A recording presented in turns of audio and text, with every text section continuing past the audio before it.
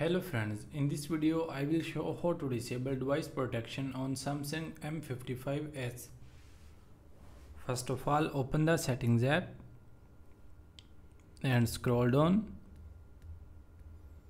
select device care, and from here you can see option app protection. Click on this, and here you can see on the top right corner 3 dot. Click on this and click on app protection settings.